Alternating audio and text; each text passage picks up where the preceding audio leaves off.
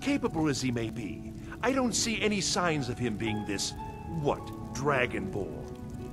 Not nonsense. Why, you puffed up ignorant. These are our sacred traditions that go back to the founding of the First Empire. Hrongar, don't be so hard on Avenici. I meant no disrespect, of course. It's just that, what do these Greybeards want with him? That's the Greybeards' business, not ours.